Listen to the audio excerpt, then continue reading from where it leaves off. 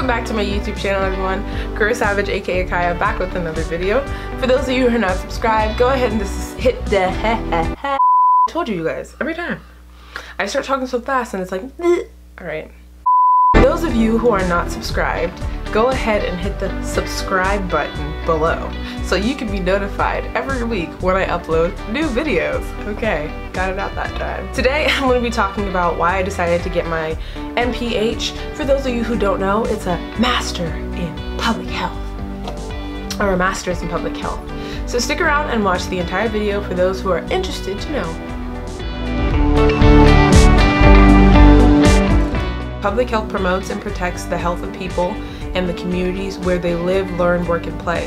While a doctor treats people who are sick, those who are working in public health try to prevent, all about prevention, try to prevent people from getting sick or injured in the first place. We also promote wellness by encouraging healthy behaviors.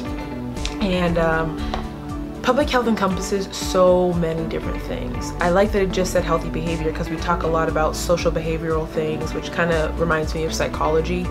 But I decided public health. I really feel like I didn't even decide. It kind of just chose me, as crazy as that sounds. I'm all about advocating for people who can't advocate for themselves, and I feel as though public health is just that. Everybody who follows me on Instagram, follows Kyyah Savage on Instagram, or follows me personally on Instagram, or knows me personally, or checks out my website, watches my videos, you know I used to work for Yale. And what I was doing there was I was working with the Department of Public Health to assure that international students were up to date with their vaccinations.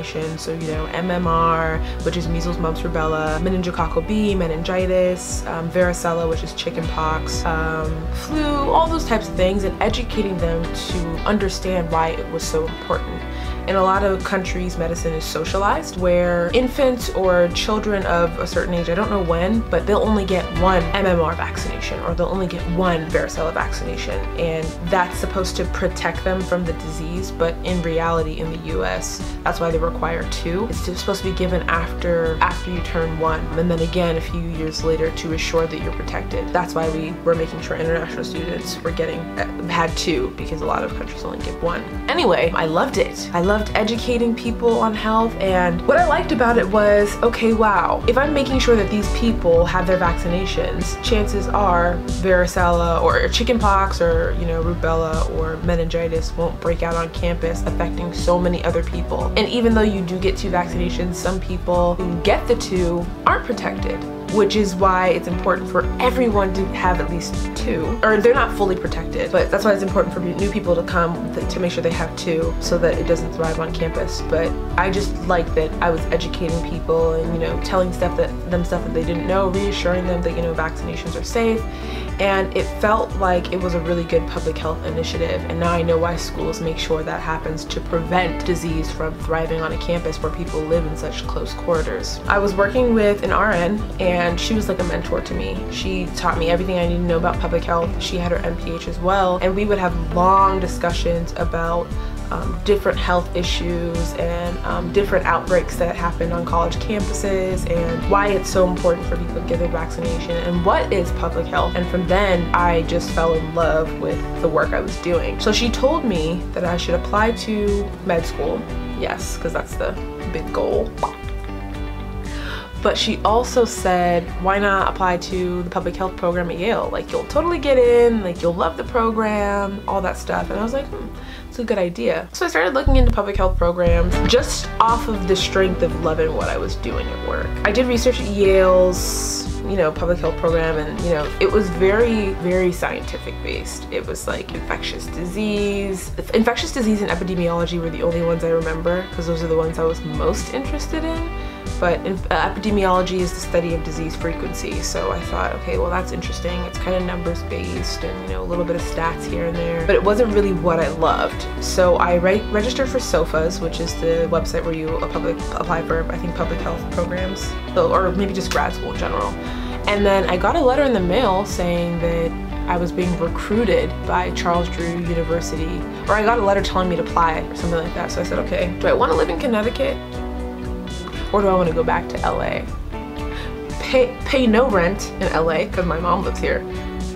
Pay rent in Connecticut, even though rent in Connecticut is like nothing. But ultimately I didn't want to stay in Connecticut anymore. for different reasons, so I decided to apply to that one program, and I got in like 3 weeks later, something like that. Yeah, that's how I ended up at Charles Drew University. It was kind of just like it just happened. And also I love the program. Urban disparities and, you know, minority health, talking about race. It was health with social justice in the same aspect, and I was like, wow, this is so interesting. So I'm now in my 3rd semester. I have 2 more semesters. I graduate in May of 2018, and this is why I say I kind of just fell into it. Everything I've learned, for the most part, I've truly enjoyed. I learned epidemiology, biostats, race and culture as it relates to public health, understanding different people's backgrounds and why, understanding different people's cultures and how you should communicate with them based off that. Why public health? I believe if I do choose to continue my education and go to med school, it will make me a phenomenal physician. I don't want to just fix people with medicine, I want to fix them with prevention. And I could see myself moving forward, maybe being a public health consultant. I've thought about public health consulting in Europe. I've thought about staying in pharmaceuticals, in the regulatory affairs, medical affairs, because a lot of people in pharmaceuticals, regulatory affairs, med affairs have their MPH. If I were to stay in pharmaceuticals, I would like to be a part of the rare disease space where you're targeting a specific demographic, but we need to be careful how we're targeting them based off of their culture and their race. So I love public health. I think anyone who's interested in health should definitely look into getting their MPH. It can only help you. I rambled on. I ramble a lot about things I'm passionate about. There are 3 things I'll ramble about: traveling, career savage, and anything medicine or science. Actually 4, because I really like stocks too, so I guess like a little bit of the finance too. But yeah. Anyone who has questions, if they're interested in getting into public health, go ahead and visit my website, schedule a time to meet with me. I would love to talk to you about it if that's what you want to do. Thank you so much for watching, and check back every week for new YouTube videos.